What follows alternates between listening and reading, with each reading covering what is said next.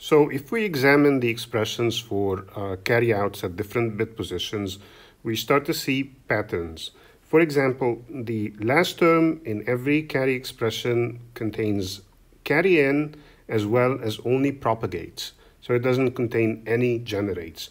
Whereas all the terms before it contain generate bits as well as propagate bits, but not carry in. So if we look at the first bit position, we find that C0 is equal to G0 plus P0 Cn, which means that it is going to be true if the current bit position G0 is generating, or if there was a carry in equal to 1 and the current position is propagating.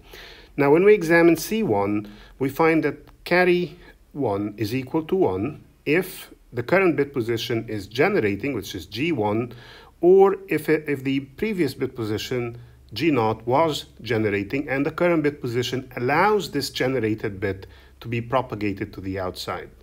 Or if there was a carry-in and that carry-in was allowed to propagate through both bit positions. And if we consider the third term, the third carryout, C2, we find that the last term again deals with the probability that we have a carry-in and this is allowed to propagate through the entire range of bits.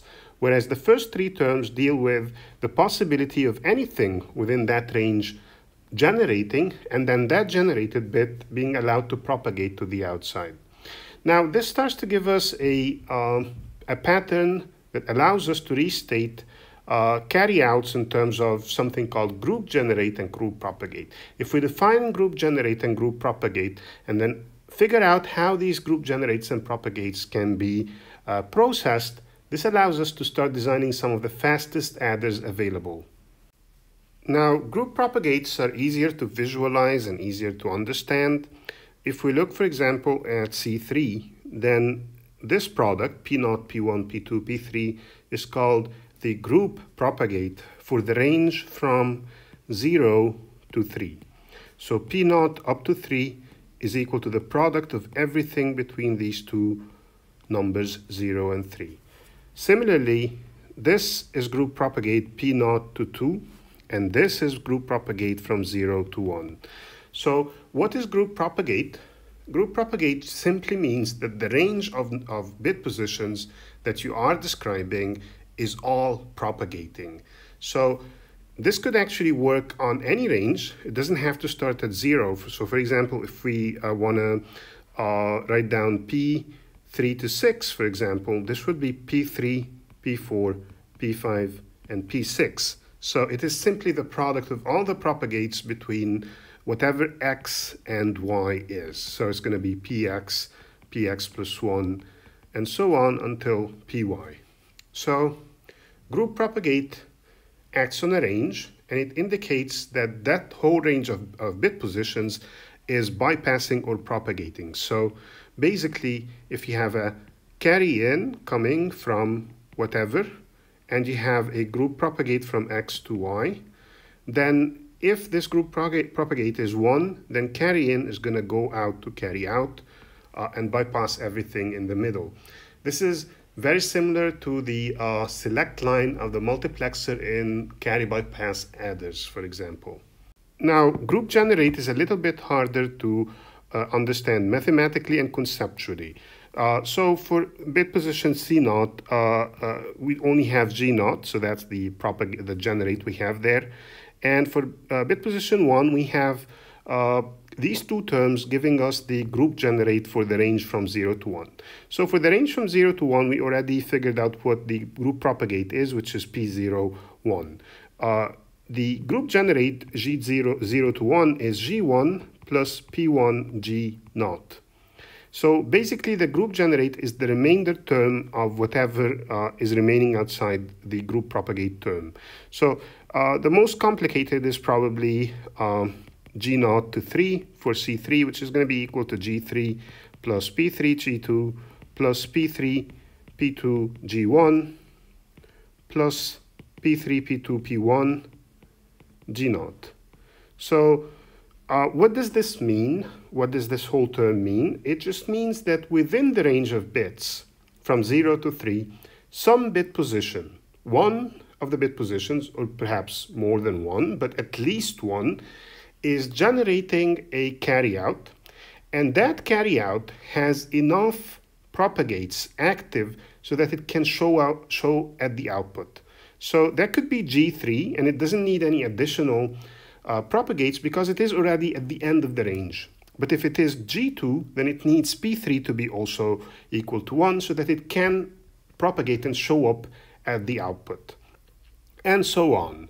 So when we have G x to y, all that means is that there is a bit within the range x to y, which is generating a carryout, and that there are enough propagates to allow that generated bit to propagate to the output.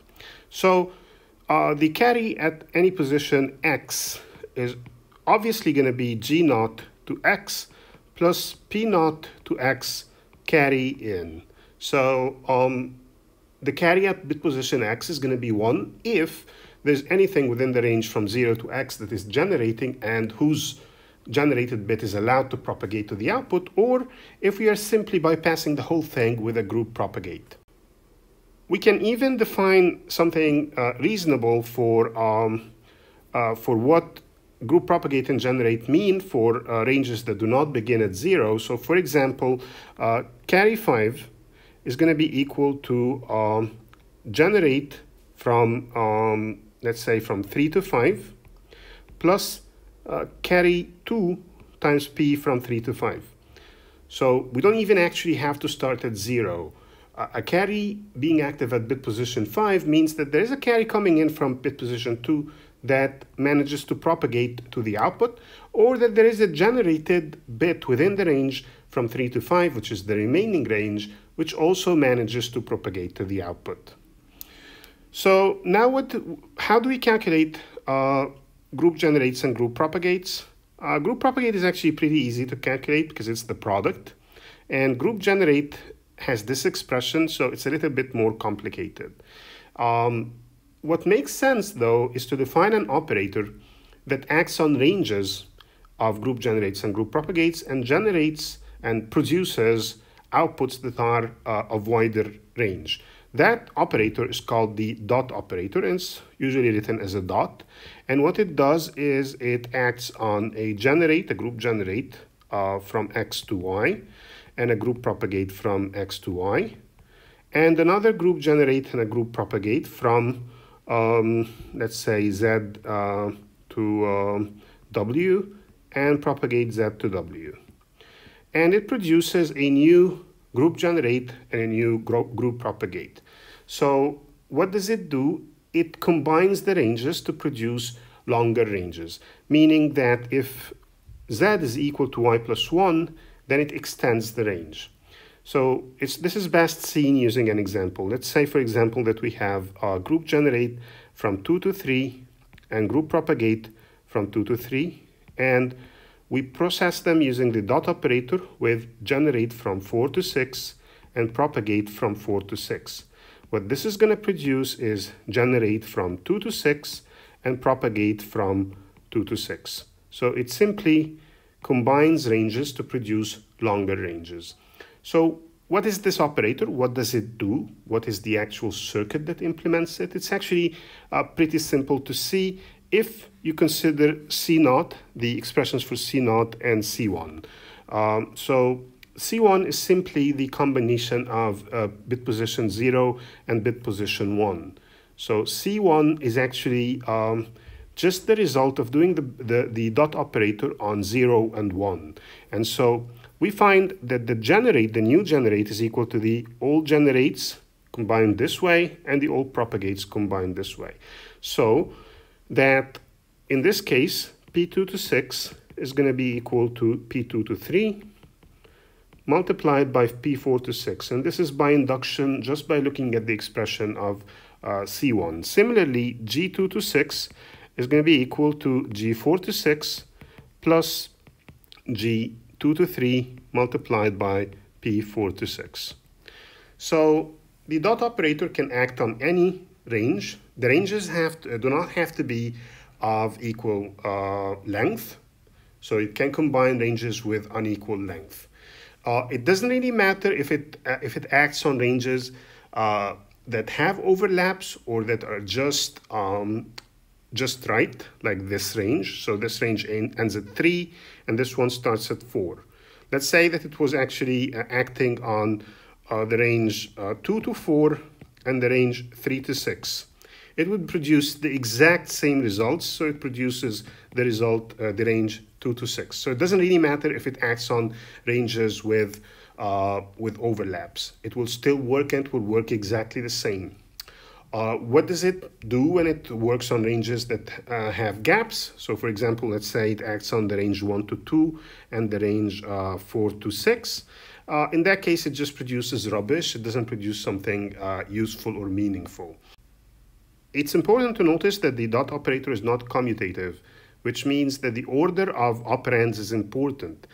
This is particularly because the group generate that results from the dot operator acts asymmetrically on the first and the second operands. So it uses the group propagate of the second operand and it leaves the group generate of the second operand alone. And so it really matters how you order the operands for the dot operator. How's the dot operator implemented in CMOS? It's actually two CMOS gates. The first is the gate that produces the resultant group propagate, which is simply going to be an AND gate. And the second is a sum of products, which gives you the group generate.